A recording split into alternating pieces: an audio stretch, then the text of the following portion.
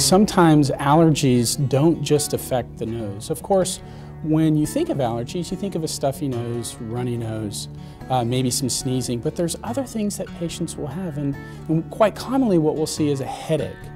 Typically it's a facial headache in the front, maybe on the top.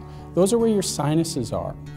To diagnose whether this headache is from allergies or not, and that will help us with our treatment strategies, we do allergy skin tests. That's one thing that you can do. Sometimes some doctors will do a blood test, but really we prefer to do a skin test for diagnosis.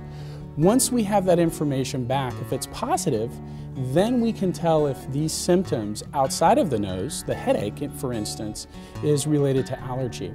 So it's very important to see your allergist so you can define whether these headaches are allergic or non-allergic, and that'll help us with our treatment strategies.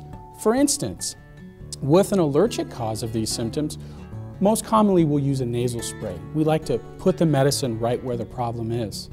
However, if the problem really isn't in the nose, if it's a headache, a migraine, that's usually treated with tablets, and the allergist will help you to determine that and to see if you need to see another type of doctor.